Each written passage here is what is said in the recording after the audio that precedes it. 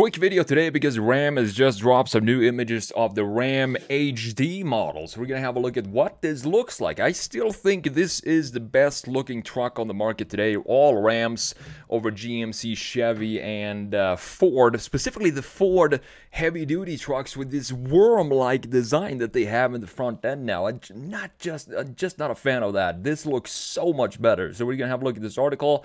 We don't have a lot of information yet on the HD trucks, such as the powertrains and so on. I do think it's still going to have the V8. Inline 6 in the 1500 is fine, but having the inline 6 in the HDs, I don't know if that makes sense. I still want to see the V8s in these trucks. So first of all, let's have a look at this article from Car and Driver, and then I'm going to show you the different designs you can have with the new 2025 Ram HD. So trucks show their sleeker faces ahead of full reveal. This article is linked down in the description. The refreshed Ram 2500 and 3500 will receive a restyled grille and thinner, more modern headlights. And I can't really tell if these are bumper headlights right here. Because they are split in the middle. You have the daytime run light up here, and then I do think this top piece is actually the main headlight. So as I said, the headlights are split into two thinner elements. I think it looks so cool. I love this color as well. The Hemi V8 has departed from the 1500, replaced by a new twin turbocharged inline 6, offered in two states of tune. Either you have the 420 horsepower or 540 horsepower. Now, for the heavy-duty lineup, we're going to have to wait and see if they stick with the V8, again, which I said I hope they do. So the bulky headlights of the outgoing truck has been split into two thinner elements, which are incorporated into the grille. On the off-road-oriented Rebel, which is definitely my favorite trim for the 2500, and that is this one right here. The grille is completely blacked out to create a mask-like front end and features a series of vertical and horizontal strakes. The lower bumper design of the Rebel appears to carry over unchanged, which is fine because it still has a steel bumper down there, so you don't really need to redesign it. It still has the functionalities you want in a Rebel. At the rear, the taillights have a simpler look with a C-shaped LED unit. You can see that right here. I think it's a beautiful looking design, this truck. I mean, it's such a... it's a simple design, but it's also pretty, specifically the rear end, just looks classy, and it looks like the old Ram 1500s and 2500s from the mid-2000s, just in a modern way. Ram showed off a front image of three trucks with a white model that Ram says is a chassis cab configuration and a red truck with more luxurious trimmings. The white truck likely represents a base model tradesman and features a simpler grille. You can see that right here in the middle. With horizontal lines and headlights with halogen bulbs instead of LEDs. And that is something that by 2025, do we really need to, still stick with halogen light bulbs like old Edison light bulbs and not just put LEDs on the base models as well, because it makes any car look so much more modern. You can see the differences here. This looks like an old design already just because we don't have the LED headlights here or daytime run lights like we have in the black and the red one here. So the red truck might be a Laramie or Longhorn model with chrome bright work in the grille and a body-colored grille surround. You can see that right here, looking pretty nice. Not sure if I would want it in red though. So as of now, Ram hasn't spilled the beans on any technical aspects of the new HD models, but a full reveal will come later. It's possible, hopefully they stick around with a 6.4-liter V8 in the heavy-duty applications. The Cummins diesel 6.7-liter inline 6 will also carry over into the new HD models. We know that, but it's unclear if they'll benefit from any enhancements. It might just take the old powertrains and just slap them into these new 2025 model years here. Now, if you look at the interiors and the upgrade that the 1500 got for 2025, they did receive a standard 12-inch unit up from 8.4 inches in 2024 for 2025, and then you have the optional 14.5-inch display and also an available 10.3-inch display for the passenger, so it sits right in front of the passenger. I did make a full review of the new 2025 Ram Rebel, which with the inline 6, which I really like. It's such a good truck. Go and check that out on the Sketch Monkey channel if you want to. So more details on the 2025 Ram HD will arrive in the coming months. So with that said, let's jump into Photoshop here and have a look at what we have provided to us from Stellantis here when it comes to the new Ram 2500. And on the right, on the left here, you can see the new Rebel. And this is, as I said, this is definitely the one I would pick. The only thing that I would change here are the wheels. I think the wheels look a little bit too small. I'm not sure if these are actually 35s. If they are 35s, they still kind of look a little too small, but it still looks very cool. You can put 37s on here, I believe, no problem whatsoever. And the front end just looks like a transformer. It's so cool.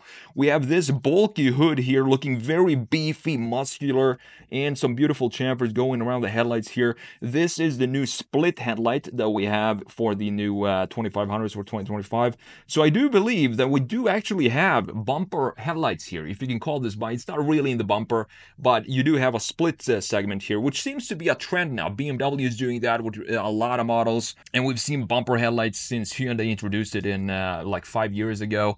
So I do believe that this is actually the main headlight sitting down there, and up top we do have this beautiful daytime light with the very nice LED. What I like about this is the LED is just one single line, and I like designs like this because it makes it feel almost stately and very robotic, but super cool when it has this blue tone to it. You also have a brand new grille. The 2500 grille obviously sticks out a lot higher, or it's a lot taller than the one you find on the 1500s, but still have this typical Ram design with these dips on the sides, and then you have a second air intake right here. You also have a third one down here at the bottom. So this section down here, this bumper section, seems to be carried over from the 2024 model here. As again, it's totally fine because it's completely made out of steel. You have the fog lights integrated right there, some tow hooks in the front end as well. The overall design for this, I think it looks very, very cool. You need to have these positioning lights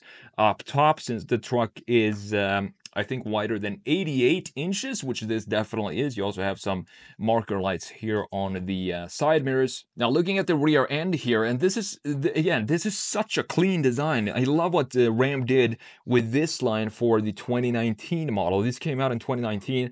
Pre-2019, this was just one straight line like this, and having it be a little bit more automotive in the rear end, it's just a small little detail to have a curvature like this instead of having just a straight line. But I think this is a very cool little detail because the rear end of trucks is not very easy to design because everything needs to be super functional. You basically just have a tailgate here that needs to pop open, obviously, and then you have the taillights. Can't really stick in too much into the tailgate. It's going to add a lot of cost to the production, so you want to keep them outside of the tailgate. And I do think Ram, again, is the one that makes does the best job designing trucks, at least when it comes from an aesthetic standpoint. I personally, it's a matter of taste, of course, but me personally, I always thought that the Ram trucks look the best. So looking at the lineup here, we have the Tradesman here in the middle. So the base model in the middle, you can see the differences here between the base model and the Rebel on the side here.